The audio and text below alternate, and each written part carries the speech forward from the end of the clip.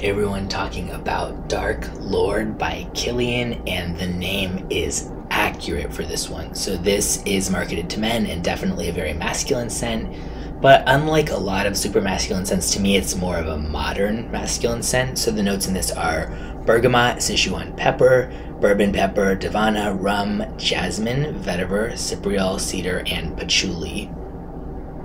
And although they don't explicitly mention leather in that notes list, that's definitely here, or at least something is creating a major leather accord. So this is not for the faint of heart. It's far from being one of the most intense scents I've ever smelled. It's not something that's just absolutely explosive, but it's definitely not something that I think someone could pull off being really like meek and kind of, you have to really, like, I hate this kind of saying like, wear the scent or the scent wears you. I mean that, but it is kind of accurate sometimes, and I think this would be the case here.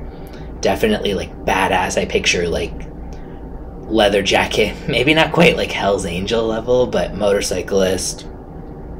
It starts kind of the same way that it ends, but by the end it's a little bit more like vetiver and leather, but it starts like oily, gasoline, smoky, rubbery, leathery, spicy for sure. There's moments of booziness and dark green.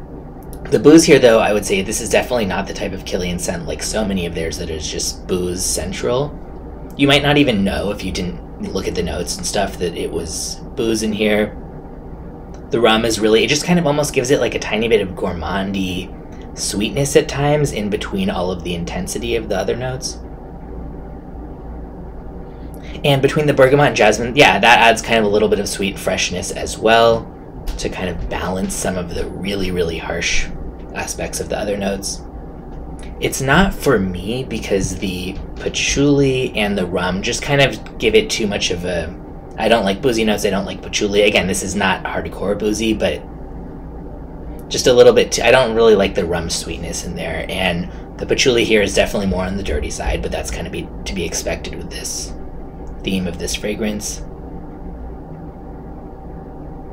So yeah, I picture this is like suave, badass, not refined and elegant type of suave, but just like cool, don't give a fuck, but clearly you do if you're spending hundreds of dollars on Kilian bottles.